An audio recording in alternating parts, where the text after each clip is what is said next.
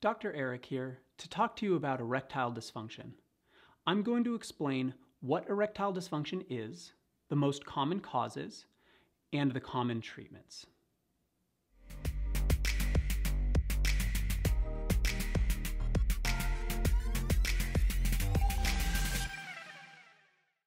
Erectile dysfunction, sometimes called ED, is an extremely common disorder of sexual function that affects up to 30 million men in the United States.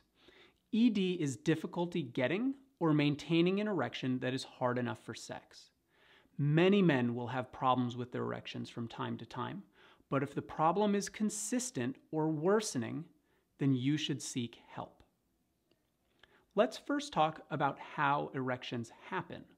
When aroused, a set of nerves called the parasympathetic nerves cause the spongy tissues in the erectile bodies of the penis to relax. This allows an increase in blood flow.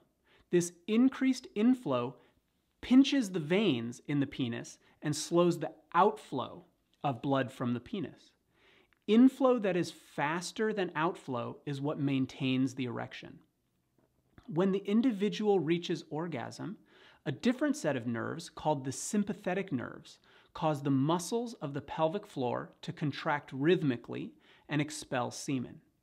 These same nerves cause the spongy tissue in the penis to contract and for the erection to then go down. There are several different ways that the system can break down and result in erectile dysfunction. First, if there isn't enough blood flow going into the penis, this is called arterial insufficiency. Usually, this occurs from narrowing of the arteries to the penis. Hardened arteries, high blood pressure, diabetes, smoking, and heart disease can all cause decreased inflow.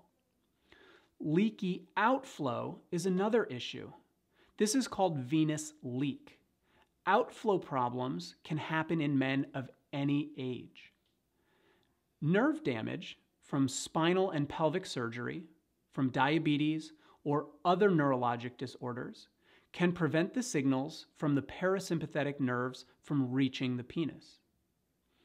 Diabetes is a significant risk factor for ED because it can affect both the nerves and the arteries. Lastly, many medications that are used to treat other issues, such as high blood pressure, can cause ED. If you recently started a new medication and have newly developed ED, do not stop the medication. Sometimes the drug's benefits are too important to risk stopping the medication. Your doctor will be able to advise you whether there may be an acceptable alternative medication that won't have the same side effect. One of the really important causes of erectile dysfunction is mental. Sex is part physical and part emotional. If you're suffering from depression, anxiety, stress, relationship problems, sexual identity issues, or sexual performance anxiety, you may experience problems with your erections. Generally, the diagnosis of ED is based on the patient's description of the problem. There are some tests that may be utilized, but most are not standard studies, and the availability of these tests may be limited. Basic screening tests like blood work to check for diabetes and cholesterol levels can certainly be done. Testosterone levels may also be checked. Sometimes an ultrasound of the penis is done to check for blood flow issues. A device to check for nighttime erections may also be useful. Rarely, pelvic MRI or CT scan is used.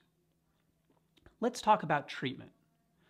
The first treatment, which is often overlooked, is modification of lifestyle. Decreasing stress and anxiety is helpful. Next is improving your overall health. Exercise is important, but so is diet. Animal products like meat and dairy can decrease sexual function through increased fat deposition into the arteries.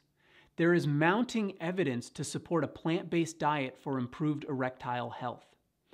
If you feel that your mental health is suffering, then visiting a therapist is useful.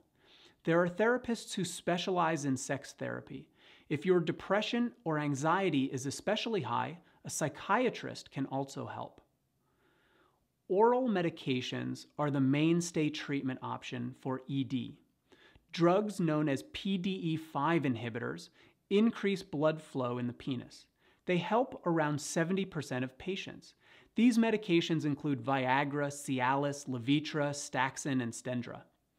Viagra and Cialis have generic versions available at the time of this recording.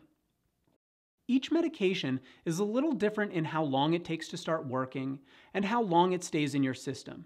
The key with the drugs is that they all require you to have sexual stimulation to work.